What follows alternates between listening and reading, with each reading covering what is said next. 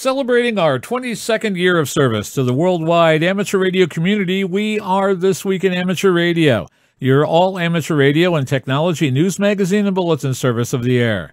This is edition number 1177 with a release and air date of Saturday, September 18th, 2021. Please take the program to your air following the cue tone.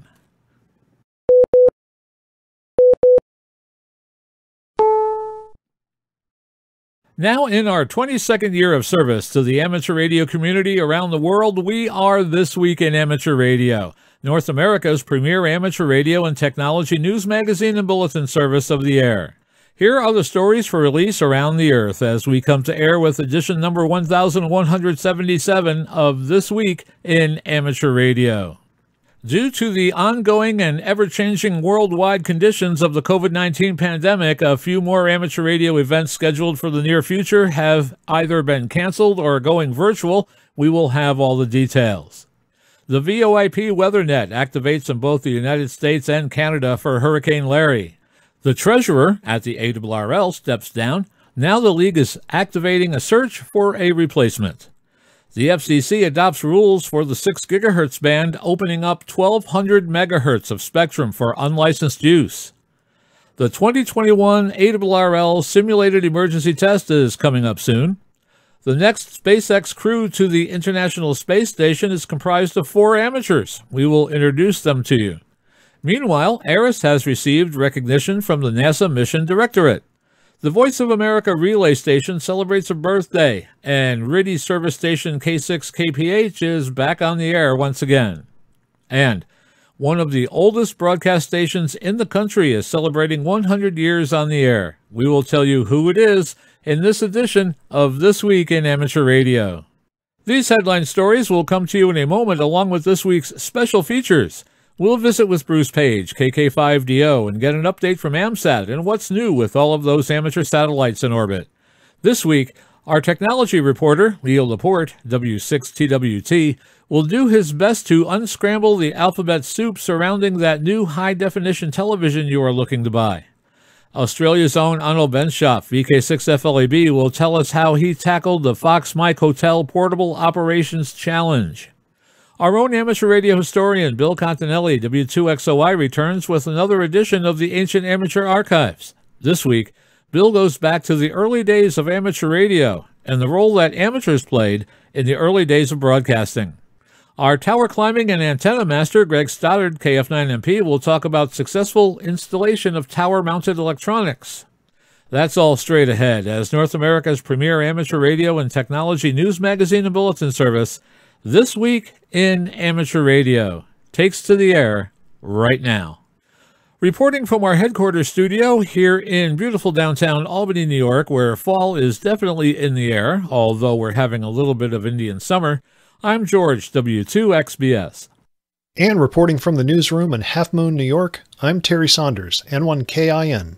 And broadcasting from our news bureau just outside Albany, New York, in the Geek Cave studios, I'm Rich Lawrence, KB2MOB.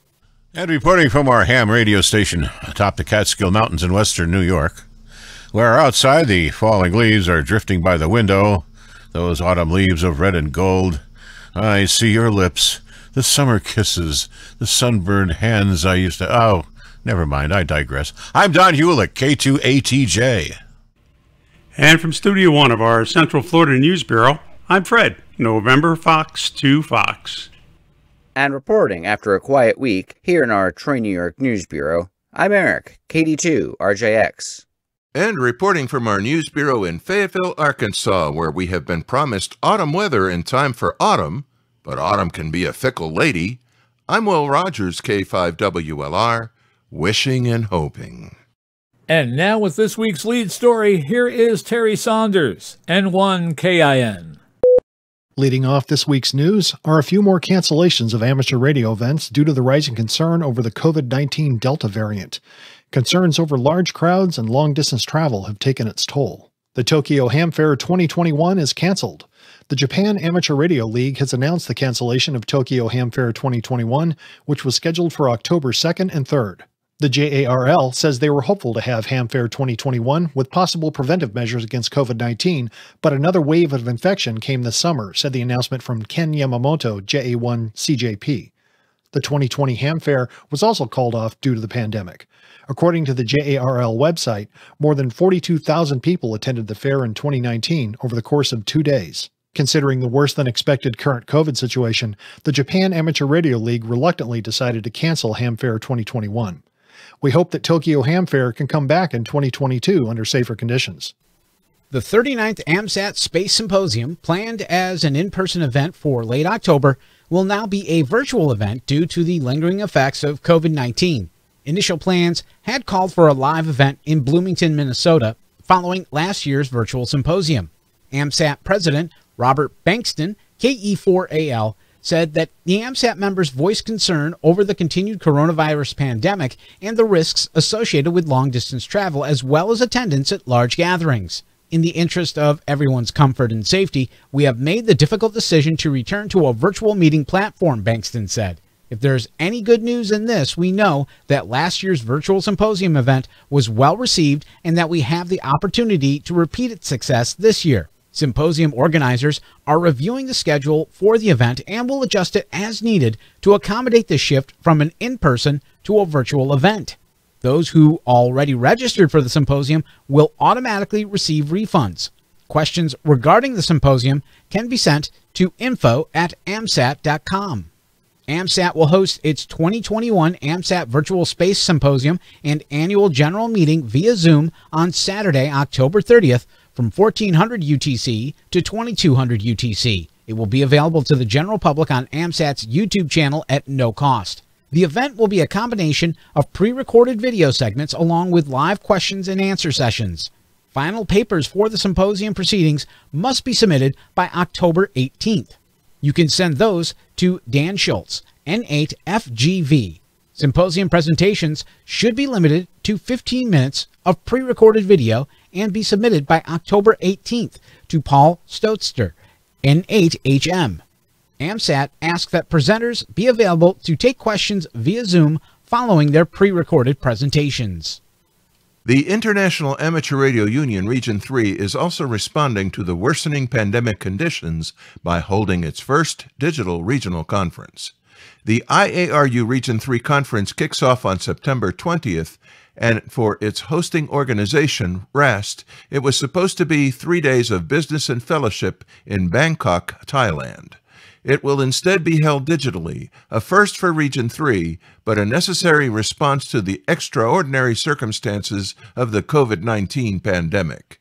RAST's president, Jack Hang Tonkum, HS1FVL, writes on the conference website, "We are excited about the opportunities of holding an innovative virtual conference. As such, the member societies will still meet in working groups to deal with technical, operational, and policy matters, typical of any such conference, except that this, the 18th Regional Conference, will take place on the Zoom platform."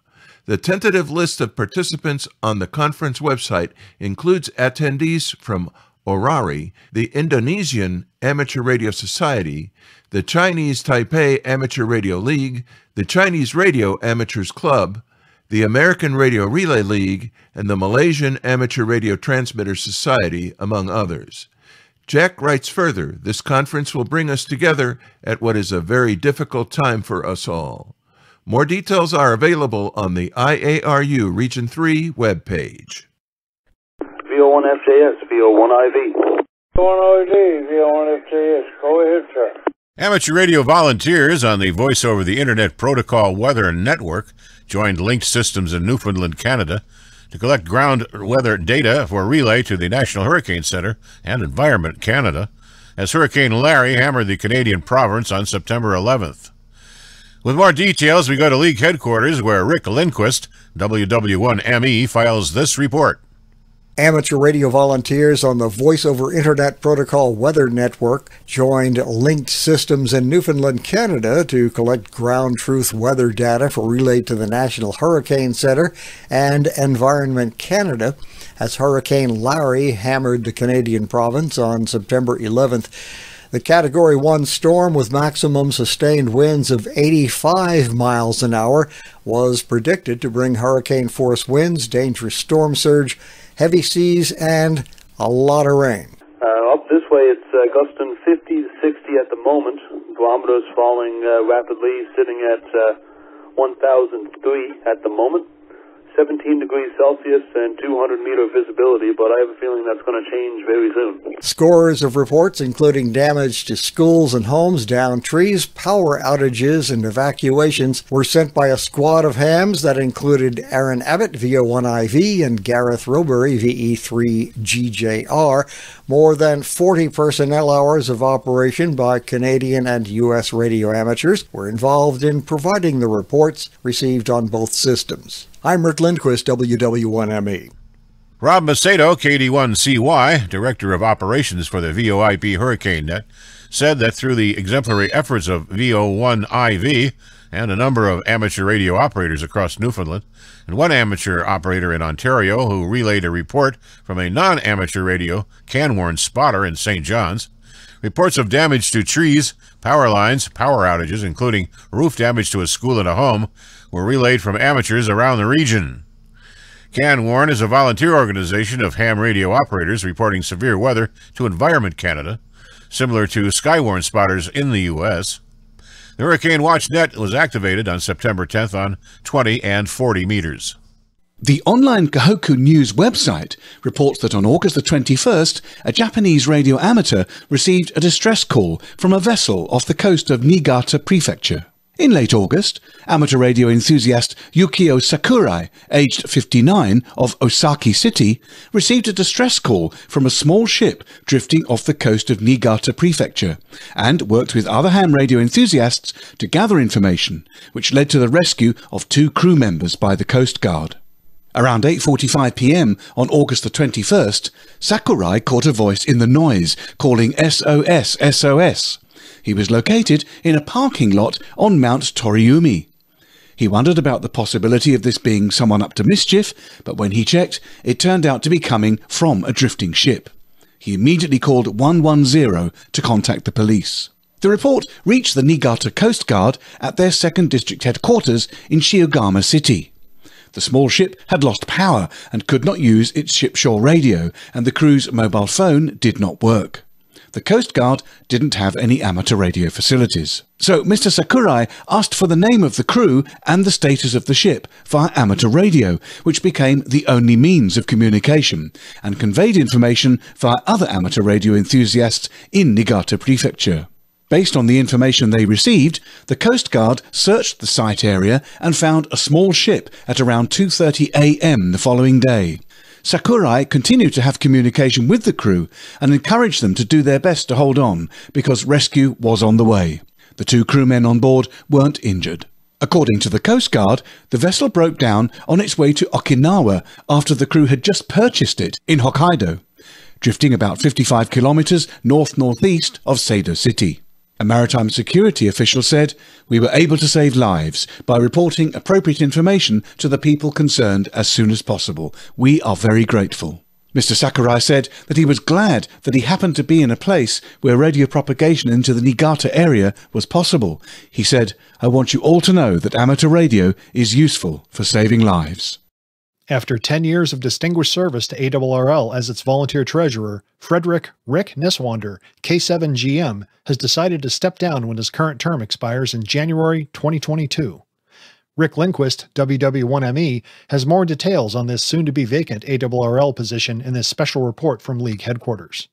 ARRL is seeking qualified candidates from among its membership. The Board of Directors elects the treasurer and other officers at its annual meeting in even-numbered years. The treasurer is a non-voting member of the Board of Directors and must be a radio amateur and full member of the ARRL for 4 continuous years prior to nomination. For further information, see the full position description at www.arrl.org/T treasurer P position. That's all one word, and it is case sensitive. I'm Rick Lindquist, WW1ME. The ARRL bylaws define the role of the treasurer as follows. In consultation with and subject to the general supervision of the Administration and Finance Committee, provides for the investment and reinvestment of the surplus funds of the League in any bonds, stocks, or other securities as would be selected by a trustee with the care of a prudent investor. Provides reports to and attends all regular meetings of the Board of Directors. Serves as a member of the Administration and Finance Committee and, if assigned, subcommittees of the Board or Administrative and Finance Committee. The position is unpaid. However, necessary expenses, including travel to meetings, are reimbursable.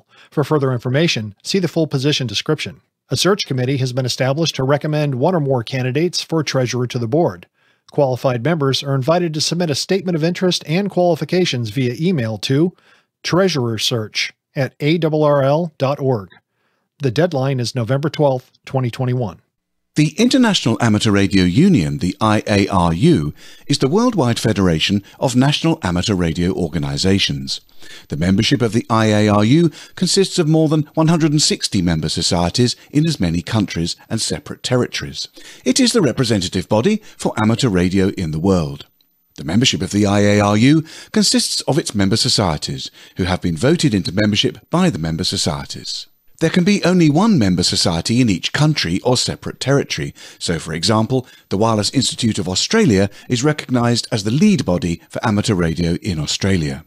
The IARU is recognised by the United Nations as a non-governmental organisation by virtue of its consultative status with other United Nations bodies, such as the International Telecommunication Union. The IARU has worked with the ITU for nearly a century and is a member of the radio communications sector, playing a full part in the work of the ITU as it affects amateur radio spectrum, and it's also in the development sector, relating to developing countries and emergency communications. The International Amateur Radio Union has been the worldwide voice of radio amateurs since 1925, securing and safeguarding the amateur radio spectrum. The three IARU regions are organised to broadly mirror the structure of the International Telecommunications Union and its related regional telecommunications organisations. Region 1 represents Europe, Africa, the Middle East and Northern Asia. Region 2 covers the Americas, and Region 3 represents the Asia-Pacific region. In September of this year, the IARU Region 3 will hold its three-yearly conference virtually, hosted by the Radio Amateur Society of Thailand. We all realise that our world has been shaken by COVID-19. The pandemic has forced us all to work in ways only made possible through technology. Planning for the 2021 conference started nearly 3 years ago. The expectation was to run this in Bangkok City, Thailand. The COVID-19 pandemic has prevented the IARU from attending a conference on site, and the hosts are excited about the opportunities of holding an innovative virtual conference. Member societies will have smaller than usual delegations who will attend the event online. The final agenda has not been published at this time, but members will be kept informed. The El Dorado Amateur Radio Club has been providing radio communication support for small and large animal rescue efforts during the Caldor fire in California. Members of the South County Large Animal Rescue Group, El Dorado County Animal Services, and other volunteers have been addressing the need. Many of the El Dorado County Amateur Radio Club volunteers are also members of the club's Neighborhood Radio Watch program. As the Caldor fire destroyed the community of Grizzly Flats, threatened Lake Tahoe, and caused evacuations in dozens of communities throughout the county, thousands of area residents were forced to flee their homes without having time to round up their pets and livestock. We desperately love our animal companions, whether big or small, and being separated and unable to care for them in the midst of a disaster is truly heart-wrenching, said Alan Thompson, W6WN, the club's public information officer. Because of the mountainous terrain, many of our neighbors already had little or no cell or internet communication, and the fire only made things worse. Thompson said the club quickly deployed its mobile Aries Communication Center, maintained by Jay Harmer, KE6 GLA, which is in service as Central Net Operations. Several members stepped up, including Dale Dennis, KJ6HHY from YOLO Aries, and Tom Newman, NN6H from Alameda County Races, and part of the Alameda County Sheriff's Communications team, to volunteer their time and radios to accompany the animal rescue teams dispatched into impacted areas. Teams of South County Large Animal Rescue Group members, animal service personnel, public employees, and radio communication staff have been conducting daily animal rescue missions and welfare checks throughout the impacted areas. Until residents are permitted to return, these teams are providing food, water, and care to abandoned animals.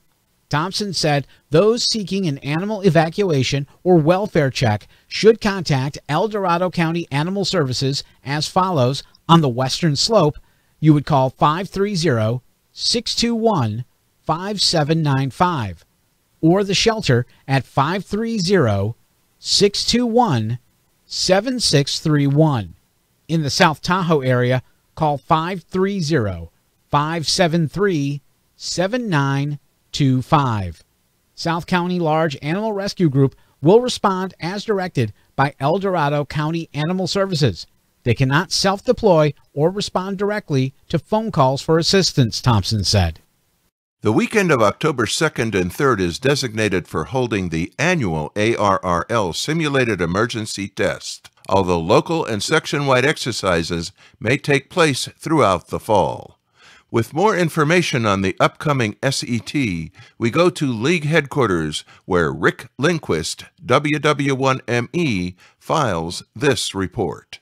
The SET is ARRL's primary national emergency exercise, and it's designed to assess the skills and preparedness of amateur radio emergency service volunteers, as well as those affiliated with other organizations involved in emergency and disaster response. The SET encourages maximum participation by all radio amateurs, partner organizations, and national, state, and local officials who typically engage in emergency or disaster response. In addition to ARES volunteers, those active in the National Traffic System, Radio Amateur Civil Emergency Service, or RACES, National Weather Service Skywarn volunteers, community emergency response teams, and a variety of other allied groups and public service-oriented radio amateurs are needed to fulfill important roles in this nationwide exercise. The SET offers volunteers an opportunity to test their equipment, modes, and skills under simulated emergency conditions and scenarios. To get involved, contact your local ARRL emergency coordinator or net manager. I'm Rick Lindquist, WW1ME. The annual Simulated Emergency Test encourages maximum participation by all amateur radio operators, partner organizations, and national, state, and local officials who typically engage in emergency or disaster response. Individuals can use the time to update a Go Kit for use during deployments and to ensure their home station's operational capability in an emergency or disaster. Once again, to get involved with the Simulated Emergency Test, contact your local ARRL emergency coordinator or net manager. Check on upcoming planned activities through local, state, or section-wide nets. 4 radio amateurs will head to the International Space Station aboard a commercial flight, thanks to amateur radio on the International Space Station. With more details on this flight, we go to Rick Lindquist, WW1ME, who files this report from League headquarters. 4 radio amateurs will be heading to the International Space Station aboard a commercial flight. They are Rajachari, KI-5LIU, Tom Marshburn, KE-5HOC, Kayla Barron, KI-5LAL, and Matthias Moira, KI-5KFH, a European Space Agency astronaut. Launch from Kennedy Space Center in Florida won't happen any earlier than October 31st. The launch will mark the 3rd SpaceX crew. NASA's Commercial Crew Program provides transportation to and from the ISS. Crew 3 is expected to spend 6 months aboard the orbiting laboratory as part of what's expected to be a 7-member crew. Mission teams have a target launch date of no earlier than next April 15th for the launch of the SpaceX Crew 4 mission. I'm Rick Lindquist, WW1ME. As the most experienced space traveler, Moyer, who is a European Space Agency astronaut, could end up making a very heavy work schedule. The launch will mark the third SpaceX Crew Dragon spacecraft and Falcon 9 rocket launch combination as part of NASA's Commercial Crew Program, which provides reliable and affordable transportation to and from the ISS. The crew is scheduled for a long-duration stay aboard and the orbiting laboratory, living and working as part of what's expected to be a 7-member crew. The launch will be the first spaceflight for Chari, Barron, and Moyer, and the third for Washorn. The crew will complete a 6-month science mission aboard the microgravity laboratory that's in low Earth orbit. NASA's SpaceX Crew 3 will be the third crew rotation mission, with astronauts on an American rocket and spacecraft from the U.S. to the space station, and the fourth flight with astronauts including the Demo 2 test flight in 2020, the Crew 1 mission in 2021, and the ongoing Crew 2 flight as part of the Expedition 65 crew. Crew 3 astronauts plan to arrive at the station to overlap with NASA's astronauts Shane Kimbrough, KE5HOD, and Megan MacArthur, Japan Aerospace Exploration Agency astronaut Ahiko Koshide, KE5DNI, and ESA astronaut Thomas Pesquat, KG5FYG, who flew to the station as part of the agency's SpaceX Crew 2 mission in April of 2021. NASA's Commercial Crew Program is working with industry standards to become a public-private partnership to provide safe, reliable, and cost-effective transportation to and from the International Space Station, which will allow for additional research time and will increase the opportunity for discovery aboard humanity's testbed for exploration. The space station remains the springboard to space exploration, including future missions to the Moon and Mars. For launch coverage and more information about the mission, visit the NASA website. Steve, Echo India 5 Delta Delta, has revised the content of the Digital Radio Operating Manual to include Northern Ireland digital repeater systems and digital gateways. The content includes a basic tutorial covering the programming of DMR radios, as well as general information about DMR, C4FM, and D-Star. Repeater roaming and GPS operation via DMR is also included, along with the setup for Hytera and Motorola radios. Talk group lists for the whole of Ireland and the UK are provided with the preferred use of time slots. There are maps of repeater coverage networks and extensive talk group lists for the Brandmeister network, the Phoenix network, and the DMR Plus network. The information contained in this operating manual should facilitate programming and understanding of the various DMR networks, and copies of the manual can be found on the EI7GL blog at echoindia7golflima.blogspot.com and also on the front page of the Galway Radio Club website. Coming up next, which TV should I buy? And now with the latest technology news and commentary from Petaluma, California. This Week in Amateur Radio is proud to present Leo Laporte. This gives me an excuse to kind of explain all of this alphabet soup that's around modern TVs. I'll start off by saying there really are two technologies you should be aware of for LCD or big screen flat panel displays. There's LCD, and that is, even if it says QLED or LED, it's still an LCD. The way LCDs work, liquid crystal displays work, is kind of like a shutter. The liquid crystal is actually a shutter that opens and closes very rapidly. Behind it, there is a backlight. And the backlight is white. It is as pure a white light as they can get. And there are a variety of ways of generating that. In the old days, it used to be fluorescent. Now it's almost always LED, hence the LED in the name. But it's still a liquid crystal display with shuttering. And, of course, it does red, green, and blue, and it changes those appropriately to give you the right colors. So most of the time when you're talking about different technologies with LCD TVs, you're really talking about the backlight. And there are varieties of ways of doing this. Scott Wilkinson will talk about something called FALD, which is full array local dimming. That is basically, when we had fluorescent tubes, you'd have a few fluorescent tubes, and you might have noticed some hot spots, some brighter spots. It wasn't even. With full array local dimming, you have a full array of LEDs. They're cheaper than fluorescents. They're also more reliable behind the liquid crystal shutters, so that there is an even amount of light on almost every pixel. That's important. And local dimming is great because it means instead of just opening and closing the shutter to a certain degree to make it brighter or darker.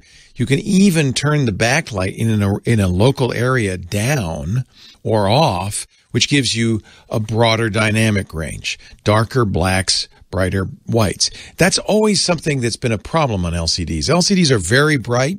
They're great for brightly lit rooms. They're also the least expensive technology out there. But they've always had an issue compared to the older plasma technology and the newer OLED technology. They just didn't have the dynamic range, the high dynamic range of darkest darks and brightest brights, because this backlight couldn't be dimmed. So FALD, full array local dimming, is the most recent technology to help you get a broader dynamic range of lighting on your TV, and that really helps. The most important thing, frankly, if you ask me, among all the specs, we talk about UHD or 4K, that's the number of dots on the screen. We also talk about HDR. That is the most important spec, high dynamic range, because the broader the dynamic range, the more like real world lighting it looks like. Even today, TVs, photography, very few things can cover the full array of brightness and darkness that your eyes can. But the closer they come, the more natural, the more realistic it'll look. And nowadays, since many movies are shot in HDR, many sources are HDR, it really does make a difference in the quality. I think more than the resolution, especially with a big screen like that. You're going to be sitting at a little bit of a distance, 10 feet probably, or more from the TV. The number of pixels per inch is less important than the HDR. So HDR is good, and I would recommend it. I should mention that if you're looking at these 4K TVs, you will not get the benefit of a 4K TV or HDR unless your input sources support 4K HDR as well. This is something that happens to people when they buy these new TVs, $500, great deal. And then they realize, but I'm not getting 4K pictures because you're using an old cable box or an old Roku or an old Apple TV. You will be upgrading, if you want to get that full benefit of those beautiful TVs, the sources. Your cable box can go to 4K. Call your cable company. There are 4K Rokus, the Roku Ultra. Apple TV comes in 4K as well. If you use an AV receiver, it will also have to be 4K. So if you're pumping your Apple TV into a receiver and then into your TV, you're going to have to upgrade the receiver as well. I ended up buying everything new in order to support my TV. Now, the best pictures in 4K are actually not LCD. I think they've made some great progress. QLED is really good. FALD, full array local dimming, as I mentioned, is really good. But the best picture in flat screen TVs these days is OLED.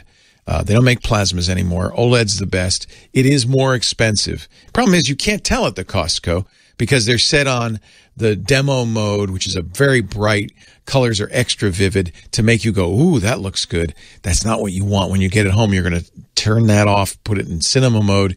The colors will be more muted. The light will be not quite as bright. It'll be more natural. When your eyes get used to that, it's actually preferable. It's a much more accurate picture, but that's never what they show in the store. So it's very hard to judge side-by-side TVs. There's one more thing to consider in both of these, and that's the software.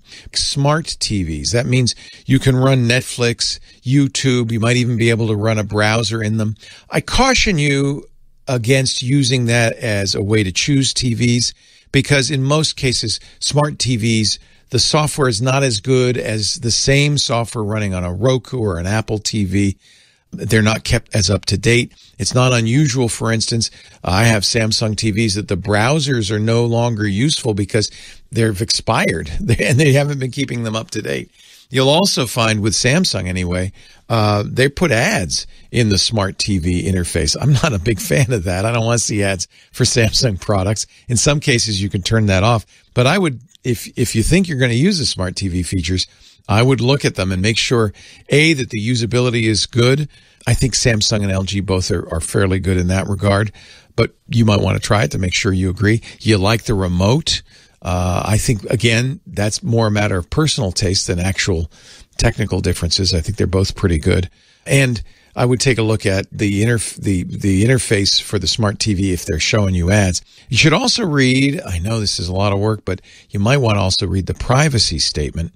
One of the reasons I'm not a fan of smart TVs in general is they very often, in fact, I would say almost universally, certainly with Samsung, and I bet with LG too, watch what you're watching and send that information back to marketers for advertising and ratings purposes. You may not want that. What I generally do with smart TVs, I don't connect them to the internet. I don't want the smart features, and I really don't want the privacy invasion. When you don't connect a TV like that to the internet, it can't do that. It can't watch what you're watching. It can't put ads on the screen, but you won't be able to use the smart TV features. So that's another reason to recommend getting a good Roku Ultra or an Apple TV 4K, plugging that into the TV and using that instead of using the Samsung or LG smart TV features. It is a good idea to check to see if you're getting the latest model. It's going to be a little tricky because when they sell in big box stores, a lot of companies, and both Samsung and LG are doing this, use model numbers that don't match what they use when they sell in other places. So you can't compare models. Often the models sold in the big box stores are older. They're last year's TV. And normally with both LG and Samsung, that model number would tell you what year it is, but they've changed these so that you can't tell. You might do a Google search on UN 7300 or TU 700D to see what model year that is. Not the worst thing in the world. That's one of the reasons they're very affordable. If it's last year's model, there haven't been big leaps forward in technology. It's just something to be aware of. 65 inches is a good size. It really does depend on how close you are to the TV. 65 inches is okay for 10 feet. But if you're going to be 15 feet or more behind, you're going to want to get a bigger TV, because ideally this TV is almost a cinema-like experience. Ideally, you want it to, cover 45, 50 degrees of view. It's not going to be 90 degrees, but you don't want to be looking left and right. It's not like you're sitting in the front row at the movie theater, but you want enough so that, your peripheral vision is actually seeing something. So that's about 50 degrees, something like that. Maybe, I don't know, maybe that's 90 degrees. So you want to be fairly close to it. There are online guides to viewing angle and distance and the appropriate size. 65 is pretty big, but there's some things to think about in terms of the technologies. Anyway, I'm glad you were here, and I'm here, and I'll be here next week, and I hope you'll come by and bring your friends too as we talk high tech. Leo Laporte, the tech guy. Are you ready for another trip into amateur radio history? I'm Bill Continelli, W2XOY, and I'll be back in a moment with another edition of the Ancient Amateur Archives, here on This Week in Amateur Radio. Welcome to the Ancient Amateur Archives.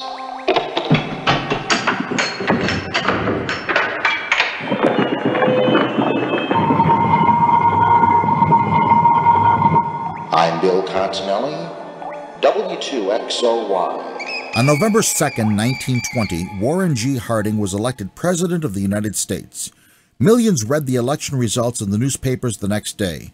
In the Pittsburgh area, however, hundreds heard the election returns the moment they were wired in, thanks to Dr. Frank Conrad, a Westinghouse employee who broadcast the results over 8XK, his amateur station. This station would evolve into KDKA, and the night of November 2nd, 1920 has been called the start of the multi-billion-dollar broadcast industry. But was it? This month, let's take a look at the evolution of broadcasting and the amateur's role in it.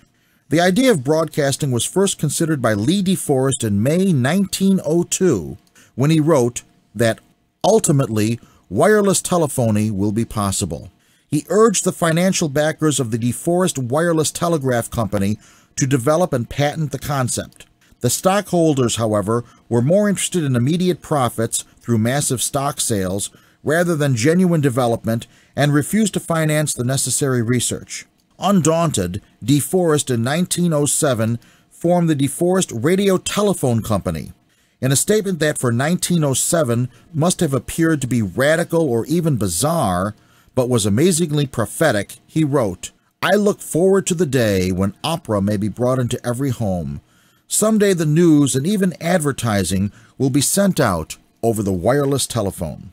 Despite DeForest's intense interest in this area, he was not the first to broadcast the human voice and music over the airwaves. That honor belongs to Reginald Fessenden, a Canadian professor. He was the first to recognize the inherent flaw in the concept of spark transmissions and set out to find an alternative. His quest led him to Schenectady, New York, and the services of General Electric's most brilliant scientist, Charles Steinmetz. Fessenden explained his idea, an alternator capable of generating waves of 100,000 cycles per second, or 3,000 meters. Steinmetz and his assistant, Ernst Alexanderson, worked for almost 2 years and finally produced an alternator that met Fessenden's requirements. The Alexanderson alternator, as it was now known, was delivered to Fessenden's station in the fall of 1906. On the evening of December 24th, 1906, ship and amateur operators heard something in their headphones they had never heard before. Someone speaking. A woman singing. Someone reading a poem. Fessenden himself played the violin. Not to be outdone, DeForest continued his radio-telephone experiments in the period of 1907 through 1910, broadcasting from the Eiffel Tower and live from the stage of the Metropolitan Opera, where Enrico Caruso was singing. However, all of these transmissions had one major problem. Without a pure, stable, direct current CW carrier to modulate, all of the signals had a background whine and distortion. Real development in the area of modulated carriers would have to wait until Armstrong discovered the oscillating properties of a regenerative circuit. By 1916, both Armstrong's circuit and the Audion were widely circulating in the radio world, and broadcasting surfaced again. Lee DeForest resumed his transmissions with programs of good music, culture, and lectures.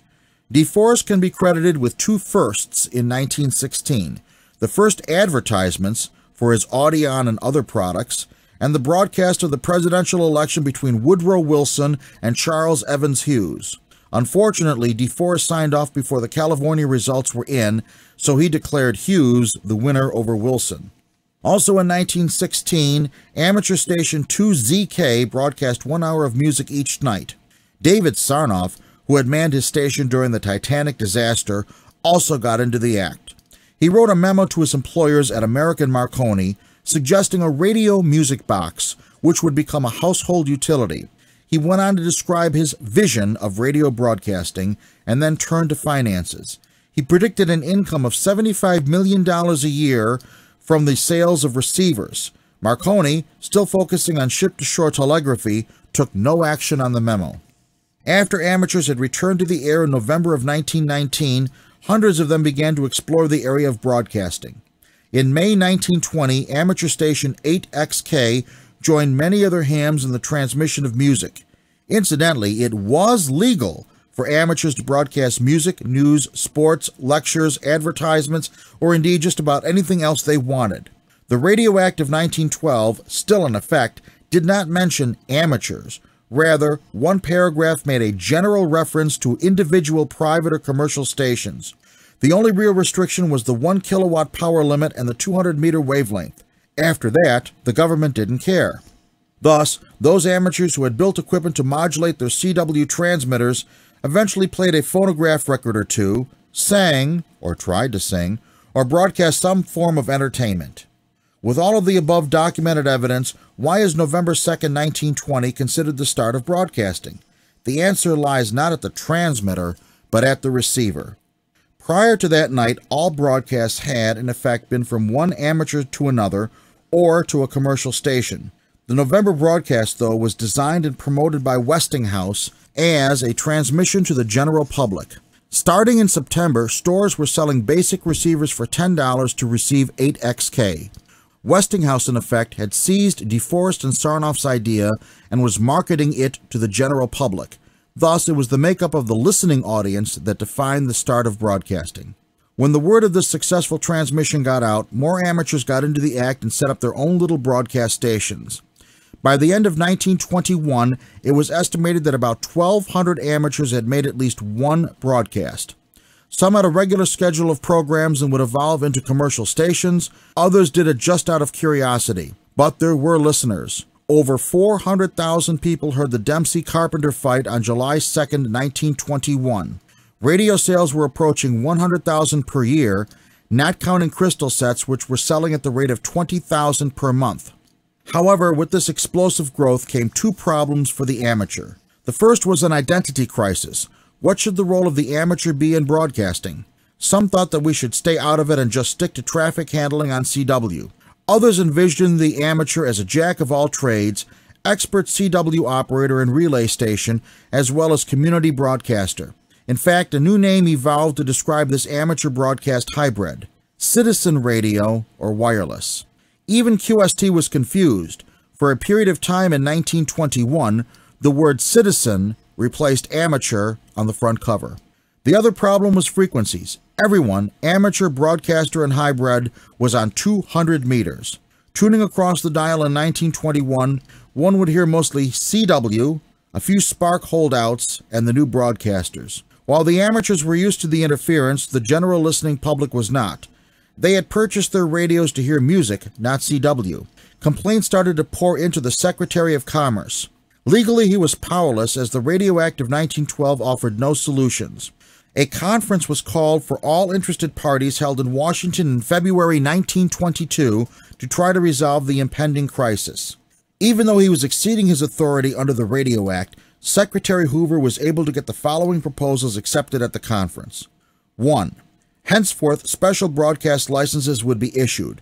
2 frequencies would be available for broadcasters immediately: 360 meters, or 833 kilocycles, for regular transmissions, and 485 meters, or 619 kilocycles, for crop reports and weather forecasts. 2.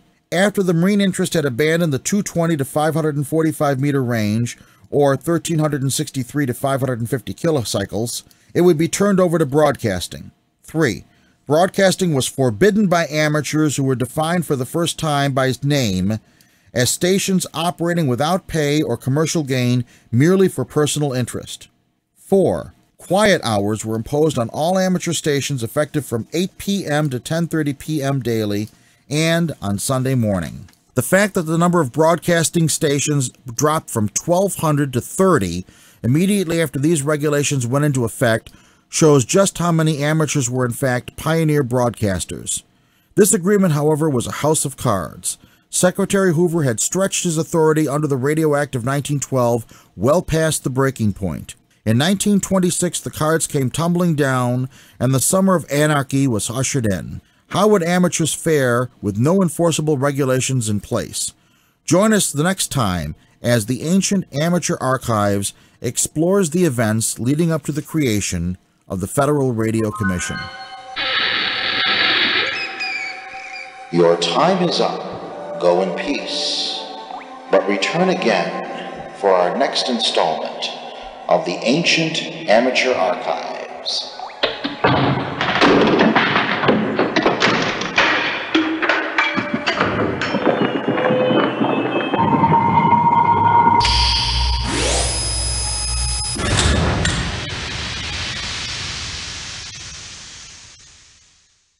This is November 3, Victor Echo Mike, with your month ending August 2021 Parks on the Air update. Be sure to visit parksontheair.com for more information about the program, and POTA.app for spotting, park information, leaderboards, and more. This month in Parks on the Air news, we have 2 exciting updates to share with everybody. First, we are excited to announce that we have recently added over 1,000 parks to the Parks on the Air system. For the last several months, we've had a small contingent of volunteers combing through user requests to add additional parks, validating that those requested parks meet the criteria for inclusion in POTA, and formatting the list so that they could be added to the system. After hundreds of volunteer hours, the lists are now in the system and ready for you to go activate. Check out the maps and search pages at POTA.app to see if any of these new units are in your area. Also in POTA news, we're excited to share that we are formalizing a Parks on the Air support desk. You can always continue to get community support via the Facebook group or via the POTA Help channel in the POTA Slack group, but we have a small group of volunteers that have agreed to be on a rotating schedule to help you with your official technical support questions. To reach the official POTA support desk, all you need to do is send an email to help@parksontheair.com. We have coverage for most days of the week, so you will usually get a response within 24 hours, but no worse than 48 hours based on our volunteers' schedules. We won't solve every problem that fast, but you'll know that we're on it. Issues requiring Level 2 support are generally resolved within the week. And now for our monthly update. August was a very busy month for Parks on the Air. During the month, there were over 180,000 contacts made by about 1,200 different activators. They put nearly 3,000 parks on the air from 25 different DX entities, and all of those parks and entities were hunted by more than 23,000 different hunters. The top activators for the month were K7CAR with 3,399 QSOs and W0YES, who activated 72 different parks. The top hunter for the month was N5HA with 967 QSOs while hunting 691 different parks. In our POTUS DX corner, Canada was unsurprisingly the most active entity outside of the continental United States, with 12,382 QSOs being made from parks in the Great White North. Not to be outdone, however, we had quite a bit of activity from Japan, Alaska, Puerto Rico, England, Wales, France, and many others. The top DX activators for the month were VE9MY with 1,579 QSOs and VE2NCG, who activated 26 parks. And this concludes our August 2021 Parks on the Air update. As always, the team at Parks on the Air wishes you safe activations and happy hunting. 73. It's time for this week's propagation forecast report. Tad Cook, K7RA in Seattle, reports that sunspot numbers started strong at 124 this reporting week, September 9th through the 15th, but ended at 0. Average daily sunspot numbers went from 64.6 to 58.3, and the average daily solar flux declined from 92.9 to 87.4. Geomagnetic indicators remained moderate, with last week's average daily planetary A index unchanged at 7, and average daily middle latitude A index changed from 7.7 to 6.9.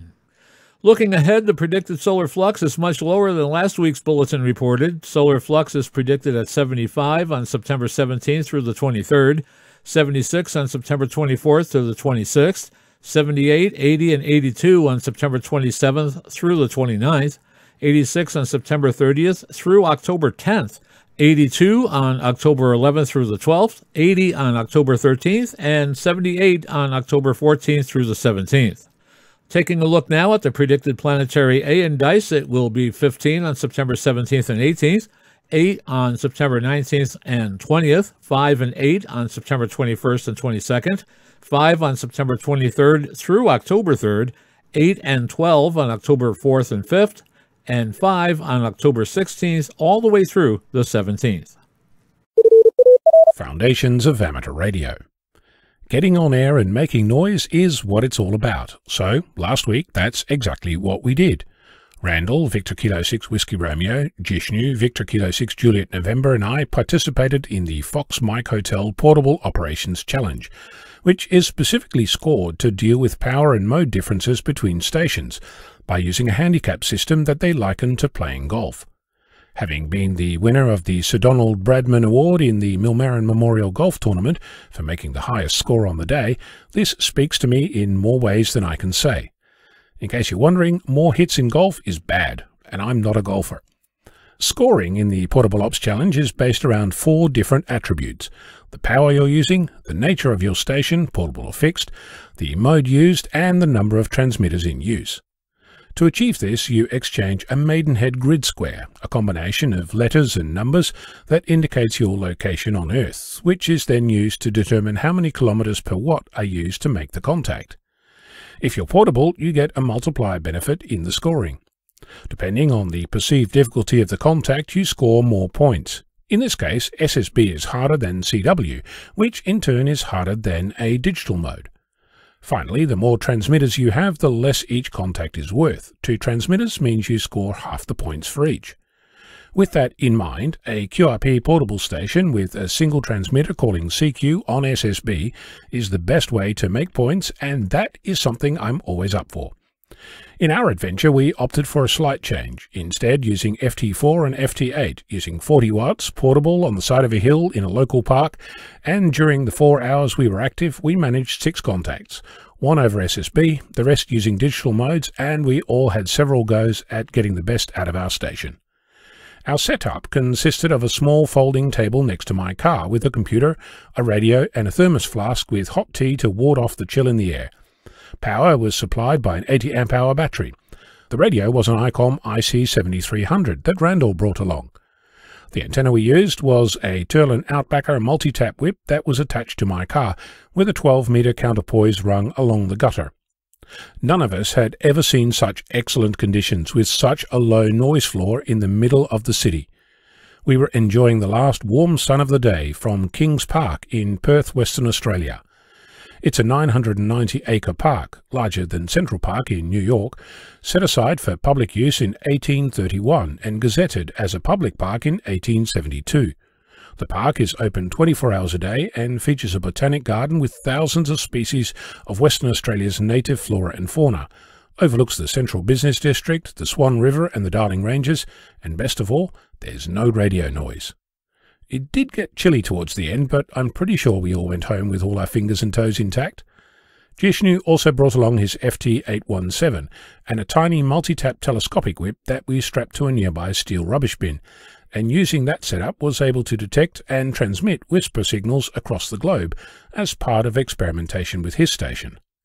One of the unexpected benefits of not yelling CQ into a microphone ad nauseum was that we were able to continue our conversation, hearing stories from each other and enjoying hot pizza when dinner time came around, without needing to stuff food into the same place where CQ calls were intended to originate. My car isn't quite ready to go completely portable, but this little outing again proved to me that portable vehicle-based operation has a charm all its own, and the Fox Mike Hotel Portable Operations Challenge is going to be on my dance card next time it comes around. When was the last time you left your shack and went portable? I'm Ono, Victor Kilo 6, Foxtrot Lima, Alpha Bravo. Thailand's National Society, RAST, reports that Hotel Sierra 18 India Alpha Romeo Uniform is now active on all bands to promote the forthcoming IARU Region 3 conference. The special call sign, issued by Thailand's National Broadcasting and Telecommunications Commission, is to promote the conference that will be hosted online by RAST in September. The call sign will remain active until September the 30th, 2021. The International Amateur Radio Union Region 3 Conference will take place on September the 20th to the 23rd and will be the first ever virtual IARU conference. RAST will host the event online for the safety and convenience for all participants. The virtual IARU conference will have a wide range of remote speakers and will be conducted under the leadership of RAST President Dr. Jack Hantongkom, Hotel Sierra 1, Foxtrot Victor Lima, who is also an IARU Region 3 Director.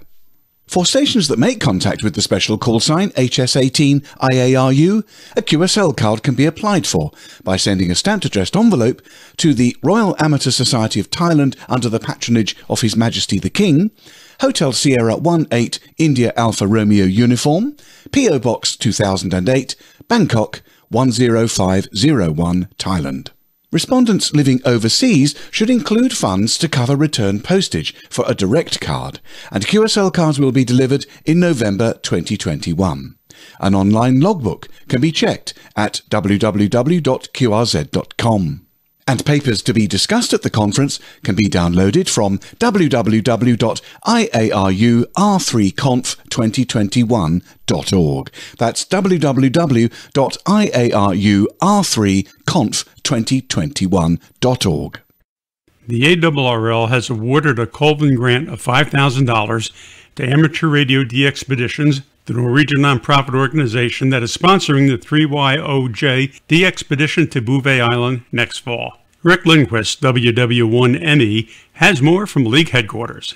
Co-leaders for the effort are Ken Opskar, LA7GIA, Runa Öya, LA7THA, and Erwan Marian, LB1QI. A Colvin grant in the same amount was returned after the Intrepid DX group had to drop its plans for an early 2023 Bouvet DXpedition that would have used the same call sign.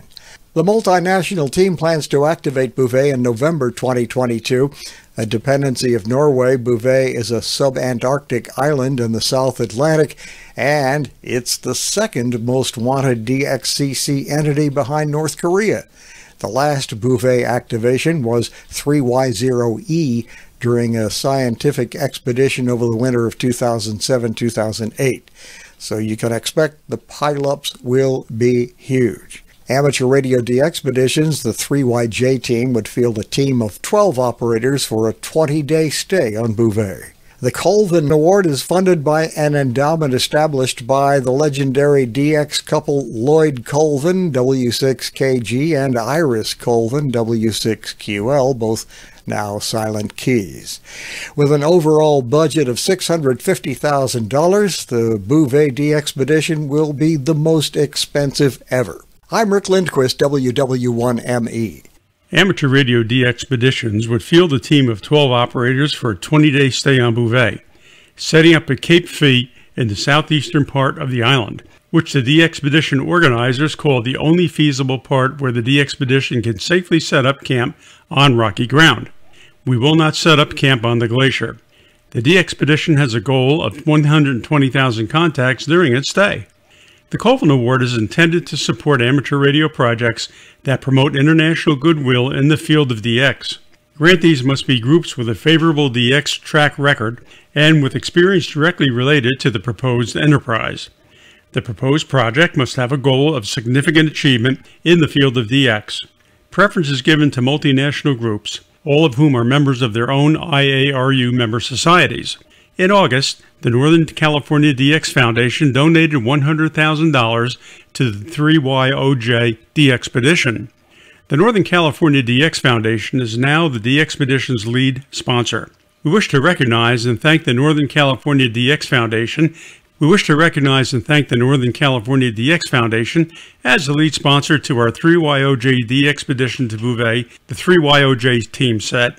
Without the support of the Northern California DX Foundation, operations to the world's rarest entities would be difficult. On September 11th, the 3YOJ DXpedition announced a donation of $11,815 from the German DX Foundation. Visit the 3YOJ DXpedition website or Facebook page for more information or to donate to the effort. Steve Goodgame, K5 ATA of Batesville, Mississippi, has joined the staff at ARRL headquarters in Newington, Connecticut. With more details on this new appointment, we go to Rick Lindquist, WW1ME, reporting from League headquarters.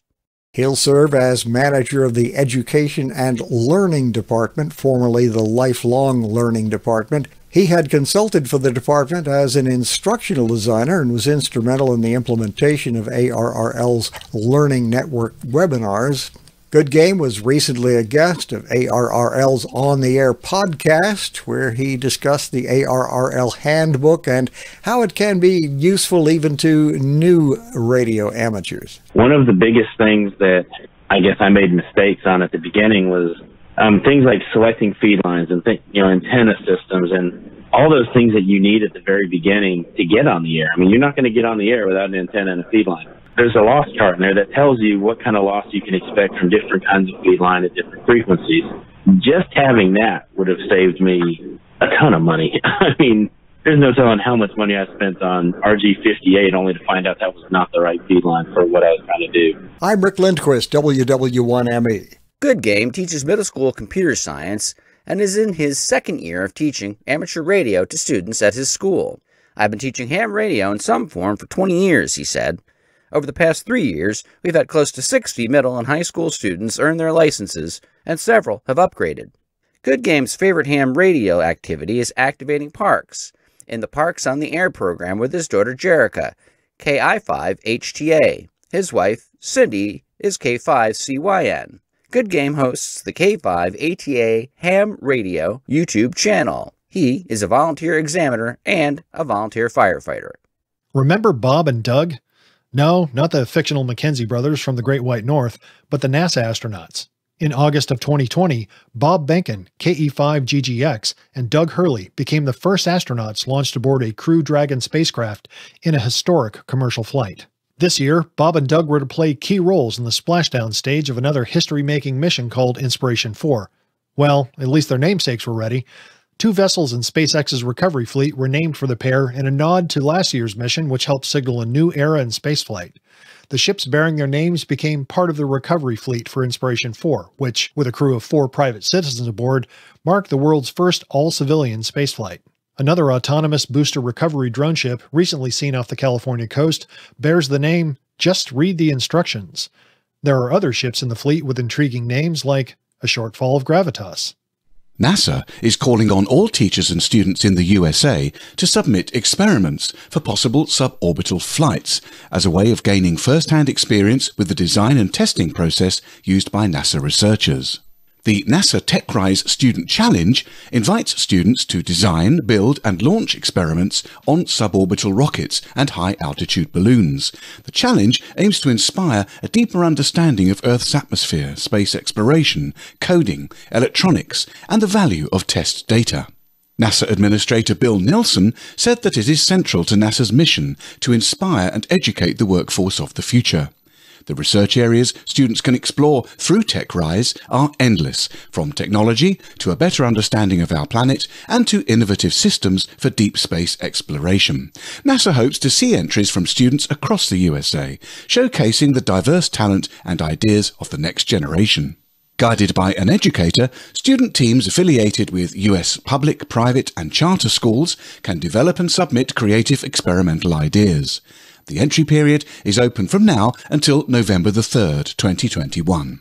Each winning team will receive $1,500 to build their experiment and an assigned spot to test it on a NASA-sponsored suborbital flight operated by Blue Origin, UP Aerospace or Raven Aerostar. Flying experiments on suborbital rockets and high-altitude balloons takes technologies from ground-based laboratories into relevant testing environments. The flights replicate microgravity, solar exposure, radiation, extreme temperatures, vacuum, and intense vibration.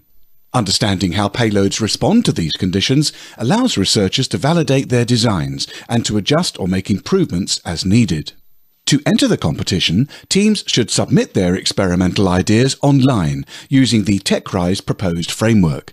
NASA plans to announce the competition winners in January 2022. The selected student teams will build their experiments and watch them take flight in early 2023. NASA and Future Engineers, the challenge administrator, will hold a TechRise virtual field trip on Friday, September the 24th to share more information about the challenge and inspire research questions and experimental ideas. Educators and students can tune in to hear from NASA experts and special guest Dr. Raven Baxter, also known as Dr. Raven the Science Maven, and explore on-demand educational content at their own pace. Interested participants can register online. In addition, various resources on the Challenge website aim to help students choose a vehicle and plan experiments on topics ranging from climate, remote sensing to microgravity research. Dr. Baxter said that it was an honour to be part of the virtual field trip, and he couldn't wait to work directly with students who will build and test designs that will explore microgravity. The goal is to inspire them, and I'm sure their ideas will inspire us, he said. NASA is also seeking volunteers to help judge the entries. US residents with expertise in engineering, space and/or atmospheric research who are interested in reviewing NASA TechRise submissions can apply to be a judge. For challenge details, visit www.futureengineers.org. NASA's Flight Opportunities Program, based at the agency's Armstrong Flight Research Center in Edwards, California, manages the challenge. The program is part of NASA's Space Technology Mission Directorate. Time now for the AMSAT report. The AMSAT 39th Space Symposium and annual meeting, planned as an in-person event, will now be a virtual event on October 30th due to the lingering effects of the COVID-19 pandemic.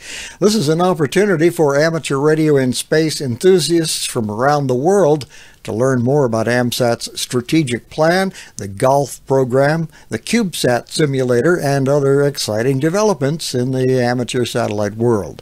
AMSAT President Robert Bankston, KE4AL, said AMSAT members had voiced concern over the continued COVID-19 pandemic and the risks associated with long-distance travel, as well as attendance at large group gatherings. Those who have already registered for the symposium will automatically receive refunds. AMSAT will host its 2021 AMSAT Virtual Space Symposium and annual general meeting via Zoom on Saturday, October 30th, 1400 to 2200 UTC. It will be available to the general public on AMSAT's YouTube channel at no cost. The event will be a combination of pre-recorded video segments along with live question and answer sessions. The AMSAT report comes to us each week courtesy of Bruce Page, KK5DO. And now, with his segment on tower climbing and antenna safety, here is Arizona's own Greg Stoddard, KF9MP. One question I got via email concerning tower-mounted electronics and where to start. Here's what I did on my latest 900 megahertz install. Concerning feed lines, I use the 900 megahertz band for a one-way link between my recording studio at home and the local repeater for airing This Week in Amateur Radio. Feed line loss at 900 megahertz is horrible unless you intend to spend lots of money on pressurized semi-rigid feed line. One solution to this problem is to mount the electronics on the tower and limit the feed line to, say, 2 or 3 feet. It's easy to run 115 volts AC up the tower. Make sure the wires you choose to install are the outdoor type with 3 wires. Also check with the tower owner to be sure it's legal to do so. Probably any lighted or registered tower would require you to run the power wires through conduit. Actually, running conduit on a tower is rather easily since it's generally in a straight line. Okay, so you've installed the power to the place where you intend to mount the electronics and antenna. Your next job is to find a suitable cabinet. If your space requirements are small, like the size of a small HF rig, you're in luck. For those needing to obtain and tower mount a larger cabinet, here's how I handled a couple of those projects. First, we gathered all the equipment to be put in the cabinet on the tower and arranged it to take up minimal space but allow sufficient cooling airflow.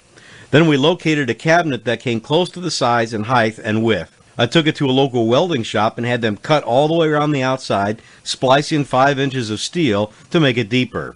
After the bill was paid, I sealed it with silicone and paint and tested it with a water hose for a watertight seal. I did install 2 drain holes in the bottom just in case. For smaller projects, marine battery cases work well for housing tower-mounted electronics.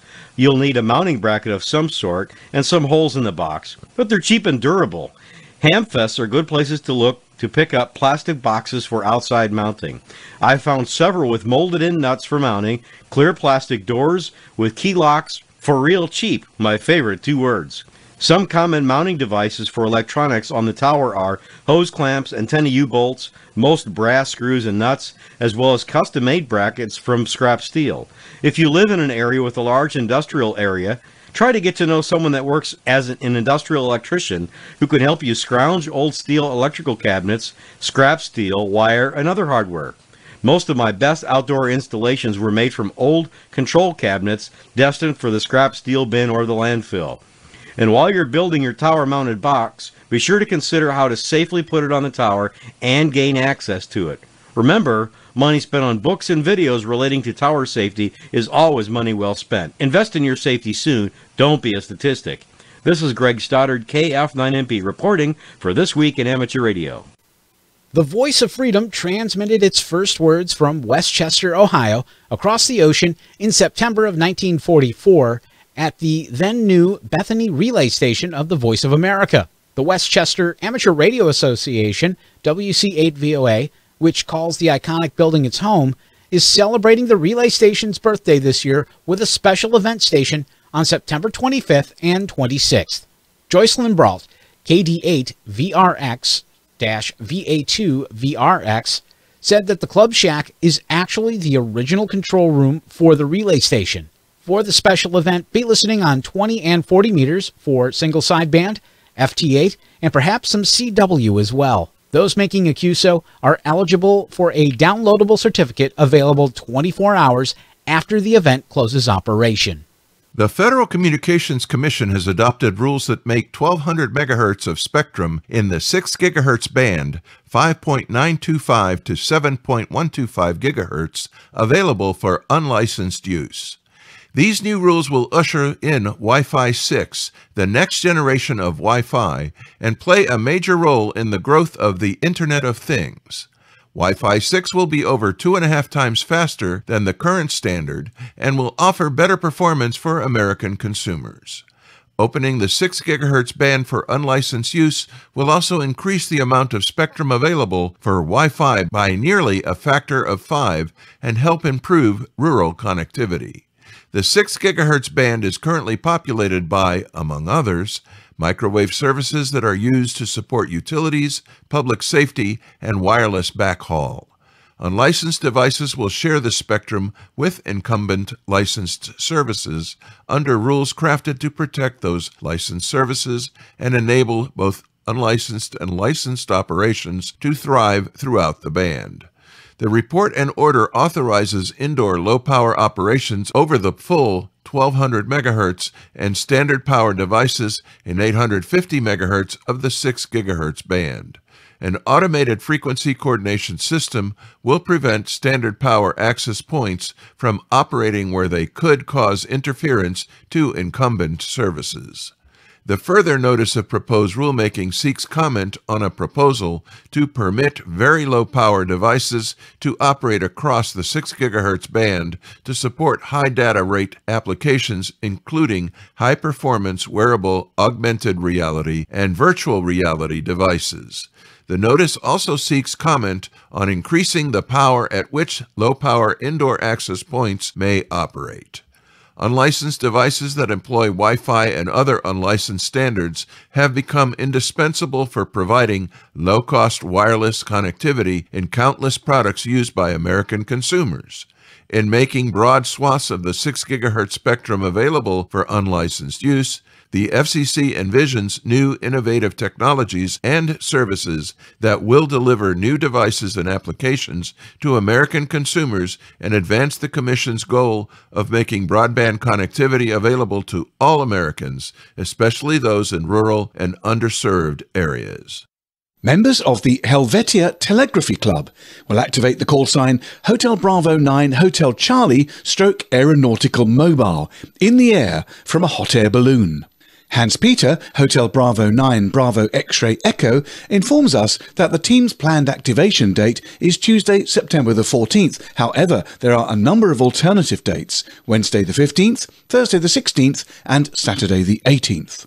The balloon flight will be 2 hours long, within a window of 0530 to 09 hours UTC.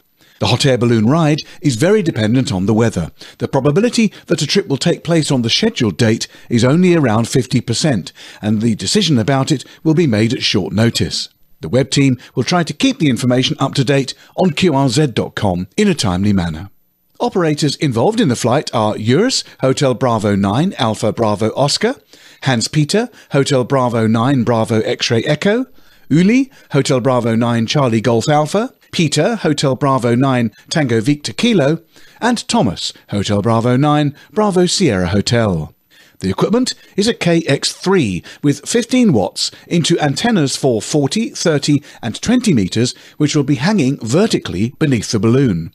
Other bands may be possible. It is advisable to consult the network of reverse beacons or a cluster to locate the active frequency. For example, try www.reversebeacon.net. You'll be able to track the exact position of the balloon via APRS.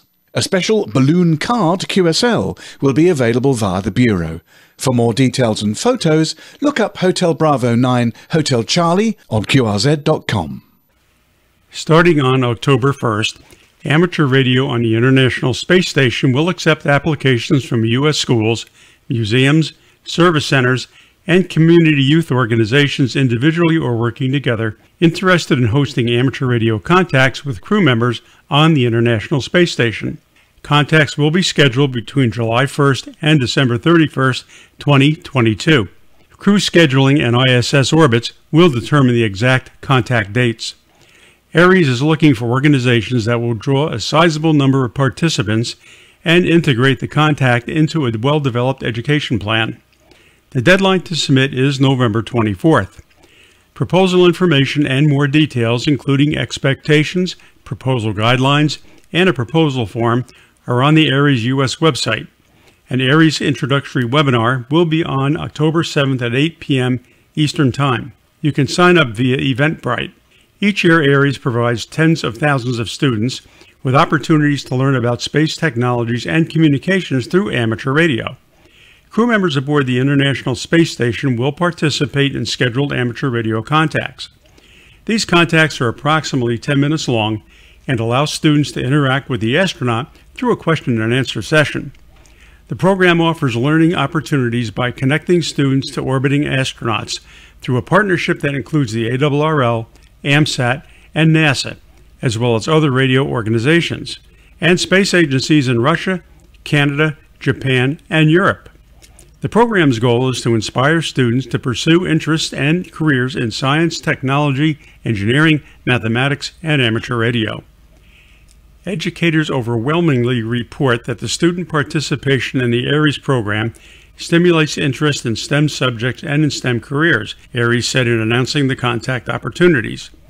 ARES says enthusiasm sparked by the school contact may also lead to an interest in amateur radio among students and the creation of ham clubs in schools. Some educators have even become radio amateurs after experiencing a contact with the ISS crew member. ARES is celebrating 20 years of continuous amateur radio operations on the International Space Station. Contact ARES US for additional information. December 11th, 1921 was a significant day for amateur radio. It was the day of the Transatlantic Test Project, when ham's shortwave frequencies showed themselves to be capable of transatlantic radio communication, even at 200 meters or less. The experimental transmission of Station 1BCG using a tube-based transmitter was conducted by the Radio Club of America on 1.3 megahertz and resulted in successful reception in Scotland. 100 years later, December 11th, 2021, will be an equally significant day. A replica of that transmitter will be used to reenact that CW transmission on 160 meters, not far from the spot in Connecticut from which the original CW transmission was sent. Longtime Antique Wireless Association member Bob Raid, W2ZM, now a silent key, built the replica for a special event 25 years ago. Antique Wireless Association volunteers have spent lots of time lately refurbishing it, wiring a plate supply, building a filament power supply, and sorting out usable tubes. For a day that comes along once every 100 years, radio operators and the transmitter need to be ready. Antique Wireless Association trustee Joe Stoltz, K2AEI, said, "We have had the transmitter powered up and are able to get 350 watts on 160 meters with one amplifier tube. The next step is to construct a 160-meter antenna so we can do some actual on-air testing before December." Meanwhile, the Radio Society of Great Britain also has plans for the centenary for the first transatlantic personal message between radio amateurs. Nick Totterdell, G4FAL, the Society's HF Contest Committee Chairman, said that the ARRL and RSGB members are organizing a number of activities surrounding the anniversary. There will also be a transatlantic QSO party to be held on the 13th and 14th of November, being sponsored by the Radio Club of America. Nick went on to say that other activities will be disclosed soon on the Society's website and will appear in the Society's Radcom magazine. The Society is hoping to maximize participation in the US and UK and increase worldwide awareness of this achievement 100 years ago. Recently, the South African Radio League, SARL, presented amateur radio's frequency requirements during the 3 days long public hearing about the draft National Radio Frequency Plan being tabled by their regulator, ICASA. The main points of the SARL presentation were about the 160-meter amateur band and the omission of the amateur allocation in the 40 MHz band. Hans van der Gronendaal, Zulu Sierra 6 Alpha Kilo Victor, reminded ICASA about an agreement reached a few years ago to allocate 1.81 to 2.0 MHz to the amateur service. This was, however, not taken up in a previous draft frequency plan, even though SARL reminded ICASA of the agreement at an earlier liaison meeting. The SARL was assured that this would be corrected. The current draft only shows an amateur allocation of 1.81 to 1.85 MHz. Currently, radio amateurs in South Africa still have access to the full 1.81 to 2.0 MHz, as per Annex 1 of the current radio frequency regulations, published on the 31st of March 2015. The other major point of discussion was the emission of the 40 MHz band. Amateur radio has an allocation of 40.675 to 40.685 MHz for propagation research. The SARL suggests that this may have been an oversight and asked ICASA to correct this. While it is currently not in the draft frequency plan, radio amateurs in South Africa are still licensed to use the 40 MHz band as per Schedule 1 of the current radio regulations. In his presentation, ZS6AKV told the hearing that currently a beacon is operating in Polokwane and that some interesting reports were recently received from a station in the UK. With the new sunspot cycle, this frequency is of importance for sporadic E and other propagation mode studies. Recently, the regulator in the States, the FCC, issued 2 amateurs with experimental licenses to carry out propagation studies. Currently, there are discussions with the USA amateurs to launch a joint propagation study project with South Africa. This band is also of interest to carry out meteor scatter studies and the possible application of meteor scatter to monitor the SARL next generation beacons. The SARL also proposed to ICASA to reconsider the power limit of 1 watt EIRP on 135.7 to 137.8 and 472 to 479 kHz and to allow 26 dBW instead. That's about 400 watts. Concerning the 60-metre band, the SARL requested that for clarity, the frequencies 5350 to 5450 kHz and 5290 kHz should be shown on the main table and not just in a footnote as at present. The chairperson of the hearing, Councillor Peter Zimri, thanked the SARL for the concise and clear presentation. There were no questions from the panel nor the public. It's now over to ICASA to consider the SARL proposal. The next stage will be the publication of the final National Radio Frequency Plan. RTTY service, ham radio teletype, service station K6KPH, operating from the Maritime Radio Historical Society, is officially back on the air. K6KPH also transmits W1AW qualifying run texts and the W1AW Field Day Bulletin. The station was off the air due to COVID-19 restrictions and antenna damage. Repairs to the transmitter site in Bolinas, California were performed under a U.S. National Park Service grant and support from the Maritime Radio Historical Society. Years of damage from decaying poles, failing crossarms, and falling trees necessitated the repair, Maritime Radio Historical Society said.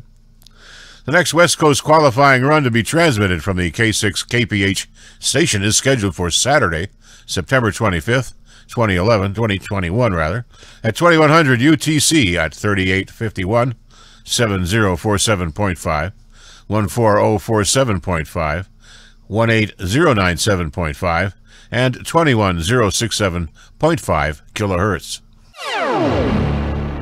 Produced by amateurs for amateurs and originating from Albany, New York, you're listening to This Week in Amateur Radio.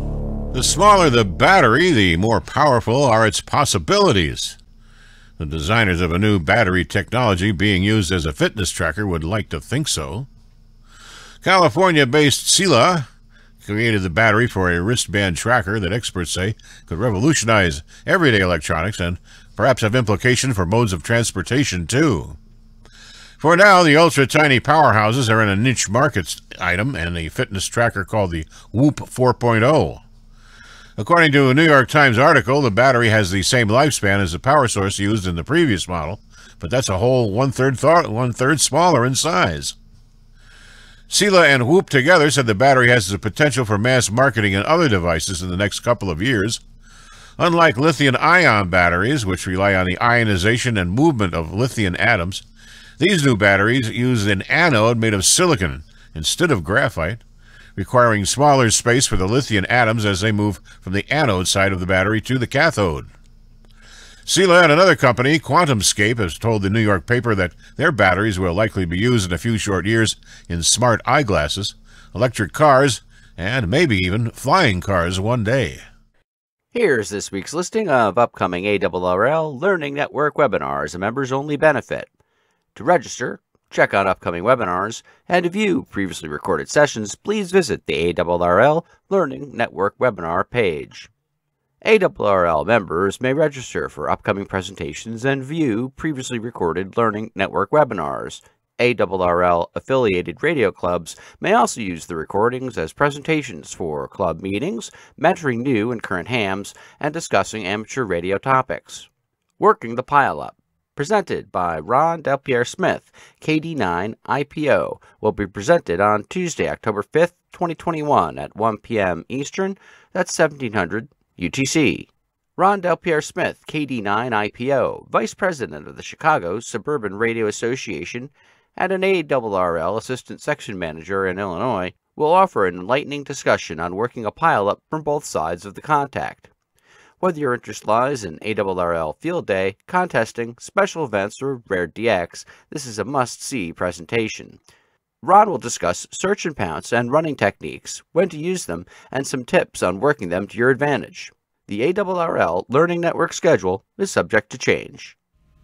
Amateur radio on the International Space Station has received recognition from NASA's Human Exploration and Operations Mission Directorate for its accomplishments in promoting science, technology, electronics, and mathematics initiatives through amateur radio. The Human Exploration and Operations Mission Directorate provides leadership and management of NASA space operations, such as developing rockets and spacecraft that will contribute to human exploration in and beyond low Earth orbit. Astronaut Shannon Walker, KD5DXB, and Soichi Noguchi, KD5TVP, at NA1SS during the ISS contact with Hisagi Junior High School in Sushi, Japan. NASA Space Communications and Navigation Networks enable NASA to inspire the next generation of scientists, engineers, and explorers, even from 350 kilometers above Earth, said Catherine Luters, NASA Associate Administrator for Human Exploration and Operations, in a LinkedIn post. In addition to connecting to the science community on Earth with the groundbreaking research studies and experiments aboard the International Space Station, the Space Communications and Navigation Network enables the space station to act as a unique platform for global STEM outreach and education efforts. For over 20 years, the Amateur Radio on the International Space Station program, a nonprofit supported by the Space Communications and Navigation Network, has connected classrooms on Earth with astronauts aboard the space station, allowing students to engage directly with astronauts in real time. Working with an amateur radio club on the ground, the ham radio stations on board the ISS enable students to ask the crew questions about life in space and what it takes to become an astronaut. In preparation for their Aries contact, students explore a variety of STEM activities through space exploration, radio communications, and wireless technologies. With tens of thousands of student participants each year, the Aries program plays an important role in inspiring the Artemis generation and encouraging students to pursue STEM careers, Luter said. And finally this week, radio station WBZ in Boston on 1030 kHz is celebrating its 100th anniversary. The station began full-time broadcasting on September 19, 1921, making it one of America's oldest radio stations. WBZ AM 1030 is a Class A 50-kilowatt directional facility using 2 towers on the opposite of Nantasket Beach, Massachusetts. For a station to broadcast for 100 years is nothing short of amazing, said Alan Chartrand, market president of WBZ parent iHeartMedia in Boston. Listeners consistently utilize this heritage brand as evidenced by WBZ's continued rating success. People lean into objective news sources to remain informed, and none has been more dependable than WBZ. With FM accessibility via WXKS-FM 107.9 HD2, the primary listener connectivity point for WBZ remains its booming AM signal, which covers all of eastern Massachusetts, Rhode Island, southern New Hampshire, and coastal Maine. At night, WBZ's signal expands to much of the Northeast.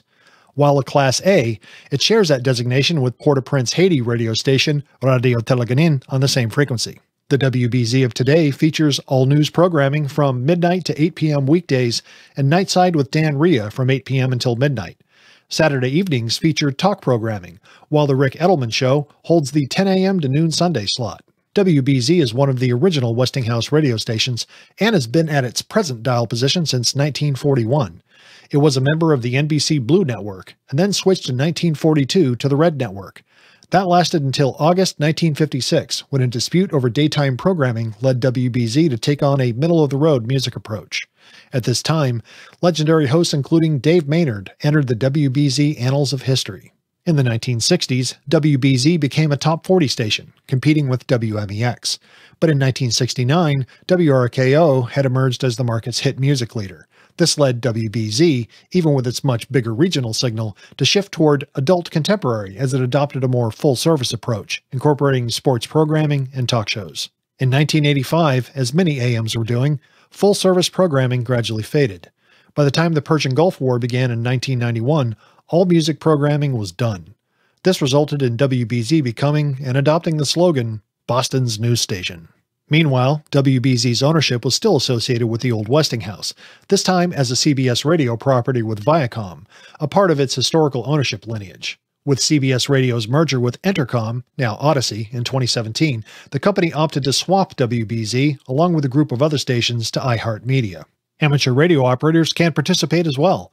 The Billerica Amateur Radio Society and the Hampton County Radio Association will commemorate the anniversary with a special event starting on September 17th at 1300 UTC and wrapping up on September 20th at 0359 UTC. Look for W1W, W1B, W1Z, and WB1Z on all bands, single sideband, AM, CW, and digital modes. New England operators interested in operating one of the special event stations should contact Larry Cranston, W1AST. Many of the news and information items heard on This Week in Amateur Radio have been provided by the American Radio Relay League, the ARRL Letter, the ARRL Audio News, the Southgate Amateur Radio News Service, Southgate Vibes, AMSAT, the Radio Amateurs of Canada, the FCC, the Radio Society of Great Britain, and Ofcom, the SARL, the International Amateur Radio Union, the Wireless Institute of Australia, the Amateur Radio Newsline, the International Telecommunications Union, and various news sources on the Internet. This Week in Amateur Radio is heard on nets and repeaters all across North America and around the world on great repeater systems like our flagship repeater K2RHI on 146.940 MHz, serving the Tri-Cities of New York State's capital region from Mount Refenesque in Brunswick, New York. This Week in Amateur Radio is produced by Community Video Associates Incorporated. Now, for the staff of This Week in Amateur Radio, this is Jeff Ronner, WB2AEQ, saying 73 until next week.